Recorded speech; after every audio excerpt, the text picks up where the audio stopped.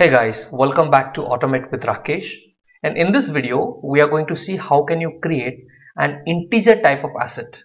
In the previous video we have seen how to create a boolean type of asset using the orchestrator HTTP request. So let's see how to configure it. Now the very first thing, select the folder where you would like to create the asset. So for me, I would like to create in the shade folder, so I have selected that.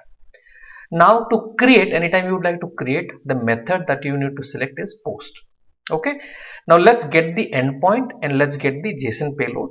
Now to do that, as I have taught you previously, all you have to do is open the Swagger by using this link and simply type swagger/index.html, and the other thing that you need is postman.uipath.rocks. Okay, so these are the two things. Keep it open. Now let's go to assets, click on asset create, and from here I'm going to copy the endpoint. Let's paste it in the relative endpoint within double quotes. Let's go back again and scroll down, and let's copy this body to a notepad. I'm going to paste this body into the notepad. Here we have to create the integer type of asset. Now to understand what to type there, all you do, click on add asset, create a new asset, and here you see how it is written, I capital NTEGR. Exactly you have to write in the JSON payload. So let me remove it and write it exactly integer. Okay, so this is done. Now we don't need string value, it has to be an integer value, right? So let's remove this. Let's see what is the key to create an integer value from the Swagger. So scroll down and go to assets, and here post OData assets, create an asset. Once you expand this, here you need to look for int value. So this is the key, okay, int value. So you have to pass this key in the JSON payload. I'll go here and type int value colon, and whatever value you would like to pass. Let's say I would like to pass let's say 10. Okay, this is what I would like to pass, and everything has to be in single quote in the JSON. Now let's look at, if you create integer, generally integer kind of a asset, what are the things it is asking? It is asking for integer, it is asking for the asset name, right, description and all of that. Let's say you would like to also add a description. All you need to do, copy the key for that. So look for the description. So here it is. Okay, this is the key description. Again copy it, go to the JSON payload, pretty simple, comma, and here I will say description and use a colon mark and whatever description you would like to give. So for example, I would say this is a test, this is a test int asset creation. So whatever you like to give. So everything is done. Now let's quickly remove this double quotes that is there everywhere, and the values have to be kept in single quote everywhere. Okay, so let's remove all the double quotes first of all.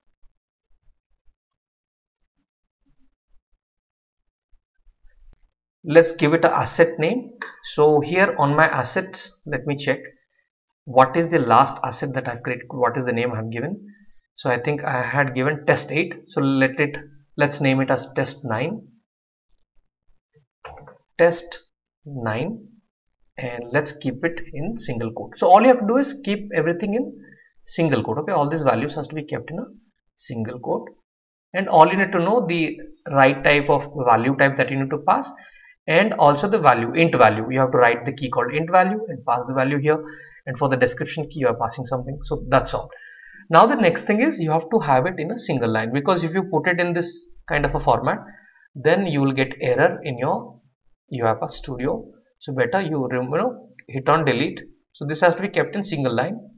So let me remove the word wrap.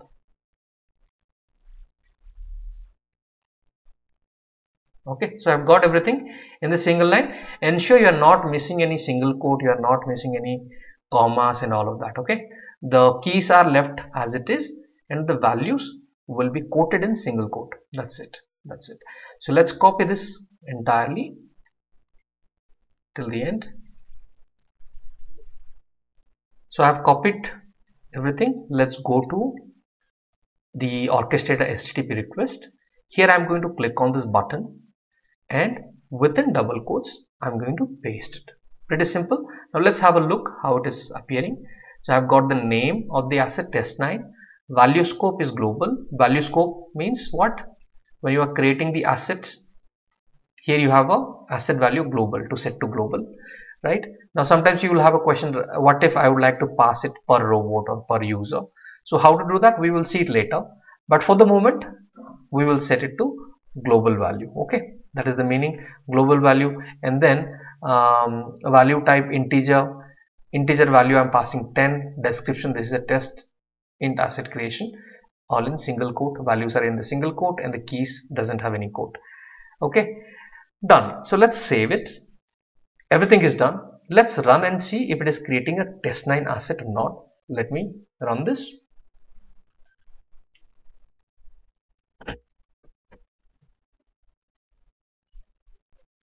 Okay, you can see the execution has started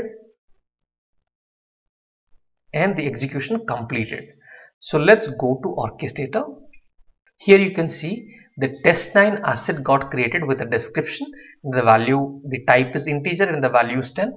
We can also open and see this, and you can see the test9 asset got created with the required value. So you learned how to create a text integer type of asset. So you have learned how to create an integer type of asset using the orchestrator HTTP request. So let's move on to our next topic and see what is the new topic coming in.